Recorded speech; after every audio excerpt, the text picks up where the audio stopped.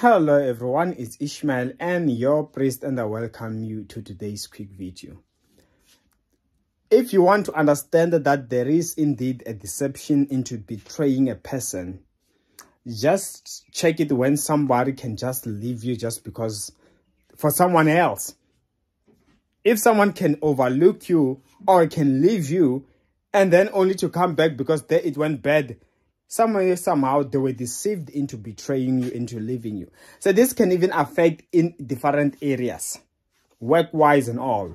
But the bottom line is, as long as you are under the guidance of God, I pray, any deception that is coming against you, may you counter it in the name of Jesus Christ.